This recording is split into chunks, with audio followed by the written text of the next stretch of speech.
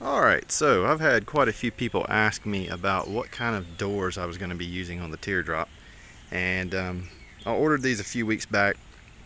Looked around, there's a new number of different suppliers that sell doors. Most of them are other Teardrop builders or places that sell Teardrop parts, obviously. And long story short, doors are expensive. So there's two groups here. One group says, build your own doors. They're easy.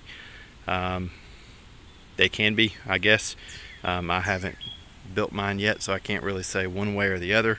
I know there's a lot of details to them. Having said that, on my other Teardrop, I had a couple of little issues with my doors. My bought doors, they were different than these. But I bought those doors. I paid somewhere in the neighborhood of about $650 to have them shipped, two doors to my house. Those were 26 by 36 tall doors for two doors. I think it was about $650. Maybe it might have been a little bit more than that. Some places on those weren't sealed up, one thing and another, and I had some leaks with those. I've got those fixed now. I think it was just a matter of a couple little areas where I didn't have some seals worked out good when I installed them. So I decided to start looking around for doors here, and I had another Teardrop person who referred me to Challenger Doors. I'll put links and stuff at the bottom of this post, but Challenger Doors is who I bought these from. They are actually a RV parts, doors, windows, or not windows, but they make doors. So they make doors that have windows in them, obviously, like you have here. You can see these are higher windows, hair windows, however you want to say it. They've been around forever. I've got a Shasta project I'll show you real quick, and those actually have higher windows and hair windows, whichever way you want to say it, in some of those. So those, and that's a 62. They've been around for almost 60 years now. So I think they know how to make windows. So this is a 26 by 32 door, and just to kind of give you a quick overview here, you'll see this is hold on one second.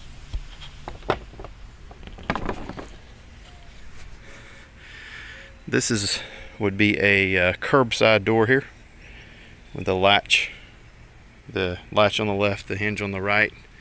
Looking at the outside of the door here, it's got a window that lifts up. It's got a screen in it. Okay, you can see it's got two locks there. Come around this side here. It's your typical RV lock setup.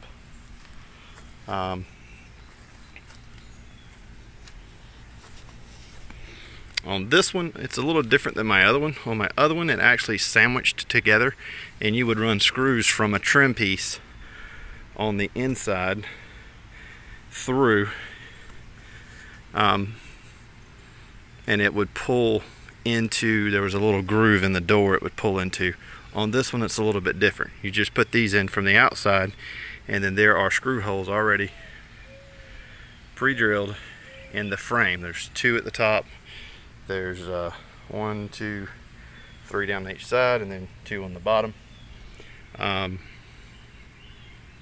So you do your cutout here. This is I'm gonna turn this thing over. This is a 26 by 32. Most of these are sold in either 32s or 36s, and I'm going to put the tape measure on it here just to show you the actual width. Like I said, this is a 26. You can see the width on the actual frame there is about 25 and a half, so probably cut it 26 to give yourself a little extra. And on the width, it's 31 and a half, so cut it a hair over 31, you'll be fine. The radiuses on these are, by the manufacturer, he told me were 4.5 inch radiuses on the corners.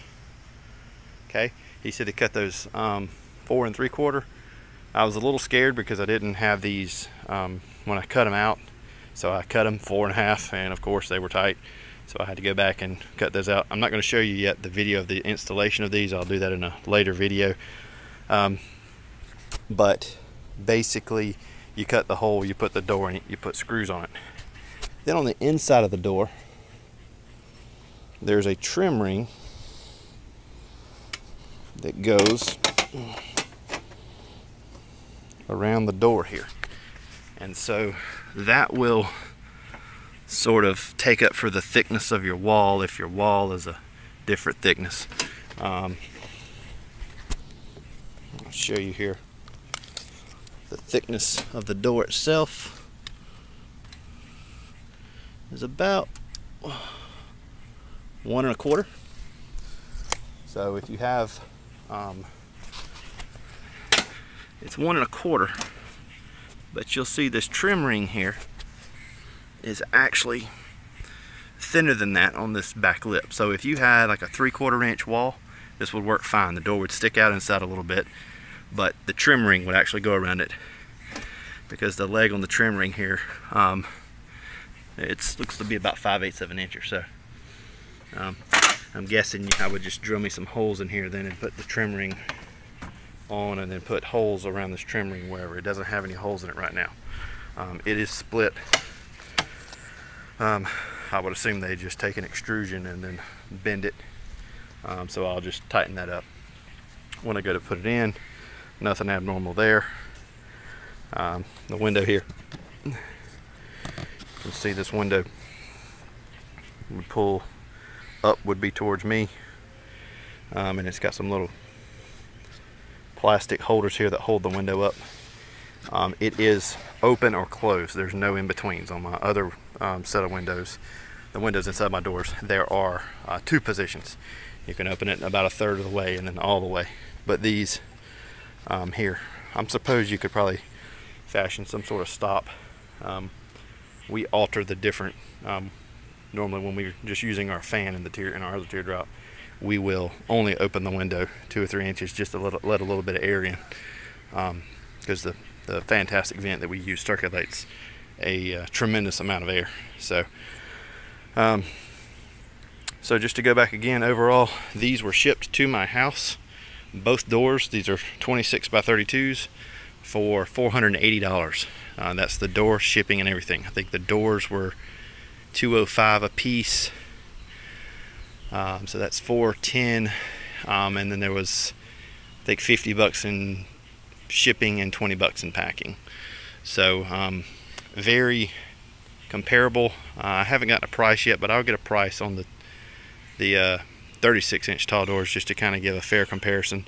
I wouldn't think it would be too much more, maybe $50 at the most a piece. I probably wouldn't think it'd be that much. But so far, just overall looking at these before I've installed them, very happy with them. Quality looks to be like what you would see on any other door. Again, one other thing I didn't show here, on the top of these, there's actually on this top edge here, there's also a rain drip cap that comes with them. Let me set the door down here. I'm trying to do this with one hand.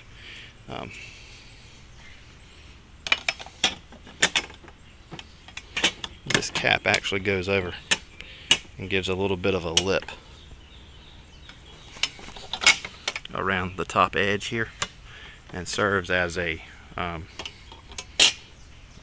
drip edge, if you will, on the top of the door. And it just screws on the top once everything's involved here.